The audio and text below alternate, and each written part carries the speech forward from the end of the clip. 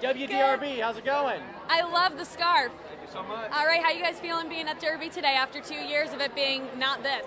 It's refreshing. I mean, it has been a couple years for us, and it's just going to be back. As an artist, gigs are coming back. The fans are coming back out to the shows, so it's a big moment for us. We're excited to be here. Yeah, how do you feel about being back? We're excited. There's a lot of friends we have that we only get to see at the Derby, so we've missed that the last couple of years. So we're excited to get together with everyone again. All right, and tell me about the outfits. I love both of them so much. Go ahead. Well, I kind of went out of tradition this year and decided not to do a dress and go with a jumpsuit, and I'm glad I did because it's extra cool out and I'm nice and warm. So. And tell me about the scarf. So the legendary designer out of Nashville, Manuel, made this scarf. He made all of Porter Wagner's suits, Elvis Presley.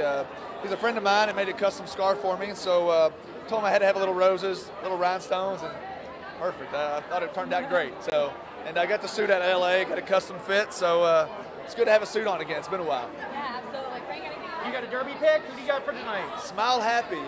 The friends of mine, the Mackin family, own the horse. I've done shows for their family for many years, and they called me about 3 or 4 months ago, told me what was going on, and hoping to have a Derby horse. I was pulling for them, and then it happened. So I'm real proud of them, and that's who we're going for today.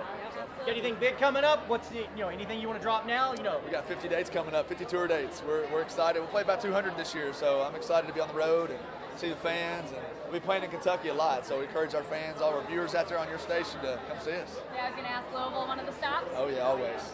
Always. Let me get a picture of you guys.